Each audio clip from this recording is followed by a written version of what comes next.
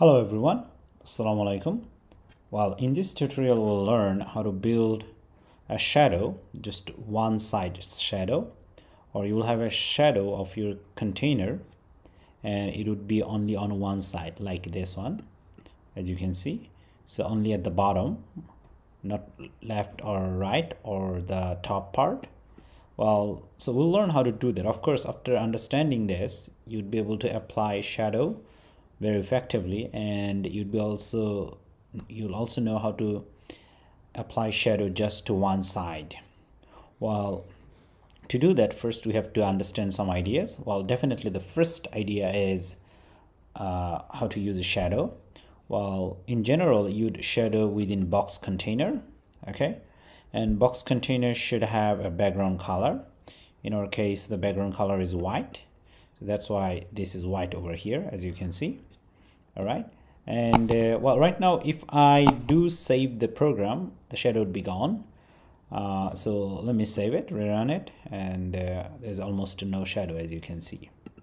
All right, so within box decoration you will have the property box shadow, and within box shadow you will have a list. Okay, so these two brackets here, they are the list in Flutter. Within list you can just simply call the box shadow, this one from Flutter package. All right, and we know that if we hover over on it, we'll see some properties, and a lot of them are default, like blur radius, spread radius, and color and offset. So it's a black color, the shadow color is black in this case, offset 0, blur radius 0, and spread radius 0. But we'll know one by one what are they. Well, so the first thing we would do, would try to apply blur radius, and here say I would do 5.0. Now I'll run the program and I see something like black.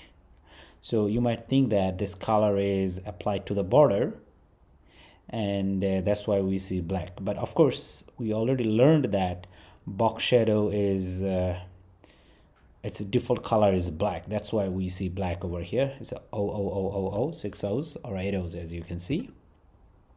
All right, but actually there is more than this. Like, as you can see, our foreground color is white, so we can make it transparent. Okay, now let's save it. So there is actually no foreground color. Now we see the black color, and actually this is the black color of this shadow. Okay, so what it means that shadow is applied, or box shadow is applied below our foreground. So in our case, foreground is transparent. If it's white, so the black color would be applied below this white background color, or white foreground color. So anyway, now what is this 5 and blur radius? So as you can see, we have this blurry effect. Blur means this kind of blurry effect, and radius here is a 5. So what does that mean, 5? So what's happening here, if I put it back to white, you'll understand. So now as you can see, now our foreground color and background color, they have this one-on-one match, and after that we have this little bit black blurry color. Okay, now you see this amount of distance is actually 5 pixels, so all is doing here, it's spreading up to like 5. You can understand it like this. Okay, so now we can change it to 10. Let's see. So it's spreading to more distance. Okay, now it's greater than or larger than just now that 10. Okay, so as you increase more, so it will spread more, as you can see, but of course we don't need 100. So that's how it works. Okay, now we'll stick to 5 over here. All right, so that's very important. And so this is the first thing we learned. So here, as you can see at the border, we have this distance 5 pixels. Okay, now the default color is black, and it's on the left, right, and everywhere actually, but we want to apply it to only one side. Okay, well, to do that we can use another property which is called offset, and offset takes parameters, 2 parameters, one for x and another for y, but of course the default value is 0, which means they start from center. So it starts from center of this container and then spread. Okay, now it's spreading everywhere, and it's also getting extra 5 pixel because of this one. All right, but now we can shift them using this offset. So do remember, now the positive axis is for X, it is on the right, and for Y it's down. So here for X-axis over here it's positive, and for Y-axis down there it's positive. Okay, now here we can move this shadow using these two parameters. So first one is for X, second one is for Y. Okay, so now we want to just apply shadow to this bottom. Okay, and we want to hide them. Well, one thing we could simply do, we can move the shadow. Here we have this extra 5 pixels. So what we could do, we can move it down. Right now it's 0. So what we could do, we can here do 5.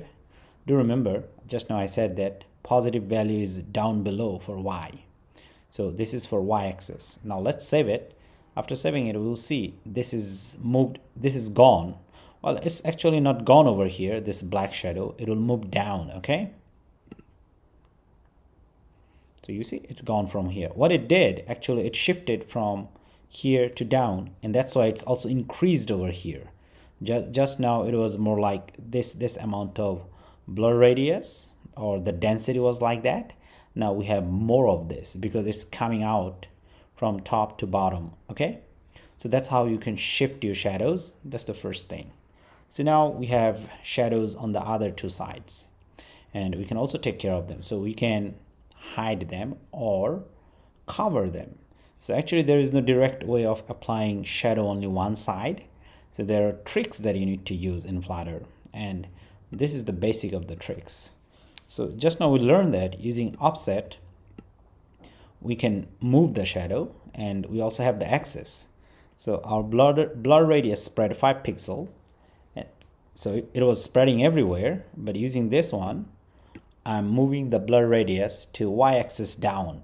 Okay, so 5 pixels down. So it's moved from top to bottom, and it moved 5 pixels from top. So altogether here I have 10 pixels. Okay, so we can pretty much apply the same effect for left and right. So to do that, we can apply another box shadow. That's what we'll do now. Box shadow. Now here, so what we could do, we don't need any more blur radius. Okay, all we need to do, we need to shift our shadows. Okay, now how could we do that? So definitely we could do offset one more time. Now here we want to hide this one or cover this shadow on the left side. Now left and right is controlled by this one. Okay, so once you do +5, okay, or -5, it will move to the left, this shadow on horizontal axis. So it will move like this. So it will, one second, it will move like this. So it will move downward, sorry, inward, and show up here. Okay, all right. And in this case, we'll move only the x-axis. So y is 0 for this shadow. Now let's go ahead and save it. Well, it did move over here, as you can see, a little bit. But now the color is the problem, because now it become more black. Well, remember, each box shadow, the default color is black, but we can change it. So we could do here color, colors.white, same as our foreground color. Okay, now let's save it. Okay, so as you can see, it's gone. So because we moved it there. Okay, it's pretty much like that. We applied a new one and we directly moved it over here on the left. Okay, so that's why the original one is still there, but because we applied a new box shadow, so it's covered by the new one. So this is the first one. So order is also important. All right, so we'll use the same strategy for our right shadow. Okay, so here we do box shadow and colors.white, and we do offset over here. Now here we want to move it to the right. So for x-axis, move it to the right, we can just simply do 5 and then 10. Okay, all right, so now we'll go ahead and apply it. So as you see, it's gone. So we applied a new shadow over here and covered it, and we also moved it to the right side. So that's why that shadow is gone. Okay, that's how it works. Do remember that in general, your offset, the value, should be greater than 5. Okay, the module, the absolute value, which doesn't include either is plus or minus. Okay, so in general, it should be equal or greater. Okay, so what we could do, we can actually do 10 and over here plus 10.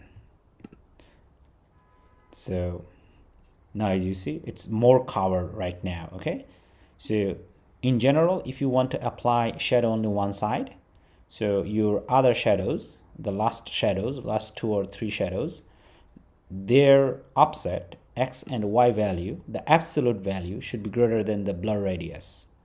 Okay, but I think we are happy with this 5. Okay, all right. Of course, we don't want a black shadow, which doesn't really look good. So we can change the first color of the first box shadow.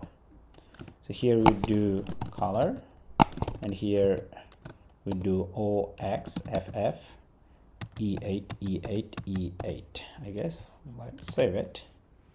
Okay, so I like this one. It's more like normal shadow. So that's how you apply only one shadow to one side. And after this, actually, you should have better understanding how shadow works. Thank you so much.